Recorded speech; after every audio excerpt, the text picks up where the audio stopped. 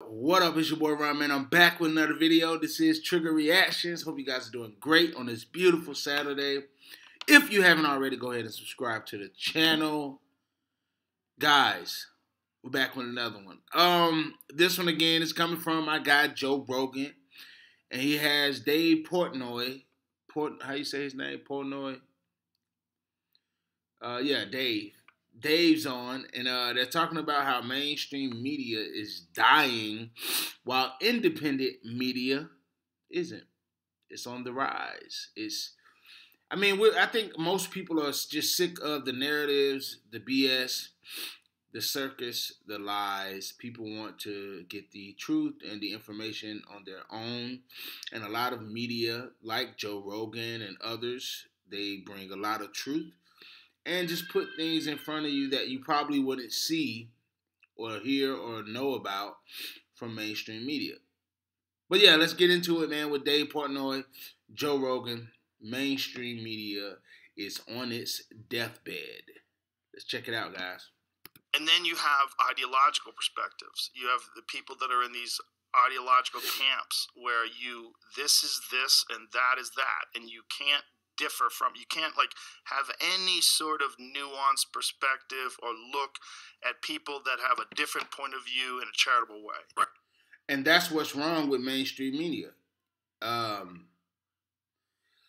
It's their way or the highway. They put out what they want you to see. And a lot of their stuff is biased. And I'm not saying some of these independent medias aren't. Some of them are. Some of them have been bought by mainstream media. So don't be fooled by that either. But yeah, man, it's poisoning. It's like being on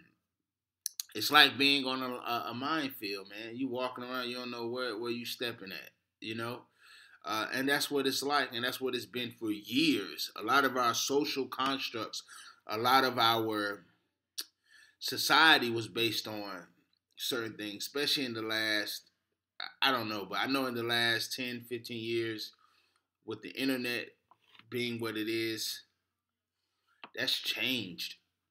That's changed. People aren't tuning into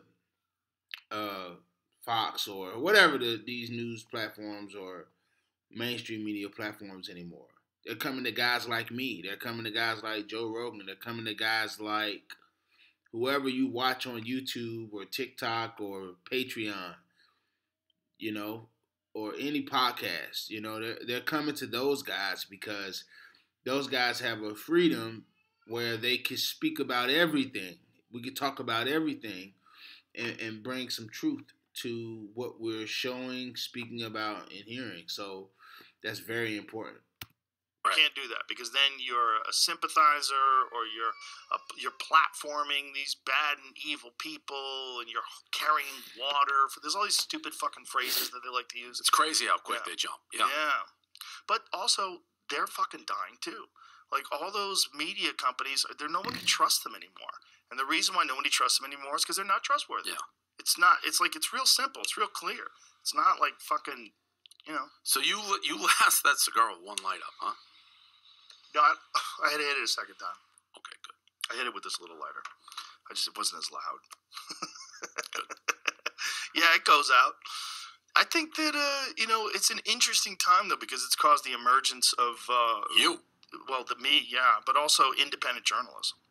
Like guys like Matt Taibbi, guys who were with these corporate news structures who left, and now they're doing it on their own. Glenn Greenwald, Crystal and Sagar from Breaking Points, all these kind of people that you can trust. Because even if you don't agree with them, they're not lying. That's all I need. That's all I need as well, man.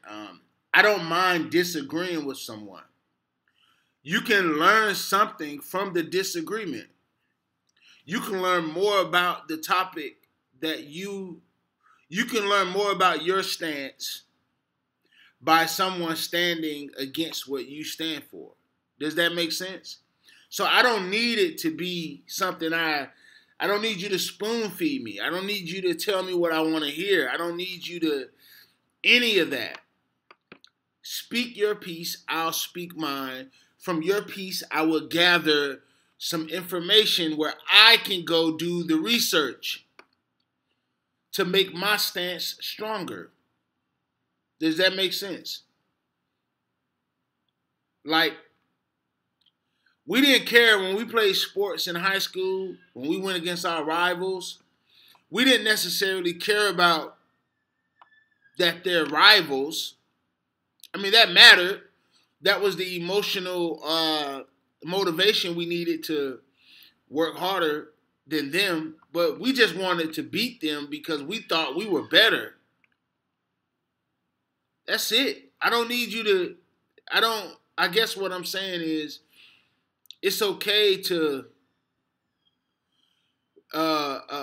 believe what you believe, but if it's not challenged in any way, then yeah, you need to shut up and sit down.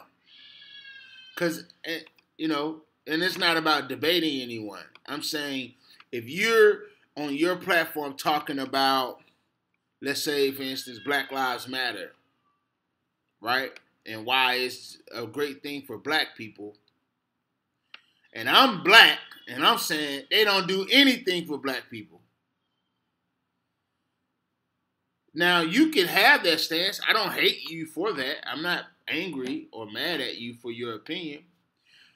But if that's what you're spewing, but you're not really going into Black Lives Matter as the organization and show proof and evidence of the things they've done for the black community, but I have those arguments, but you won't allow that to be said, oh no, I can't rock with you. I can't even be on. I don't even want to talk to you. I don't mind being wrong. I just don't like to be told what's right. Does that make sense? Don't tell me what's right when you haven't addressed this actual factual data that shows why that's what you're saying is wrong. Does that make sense?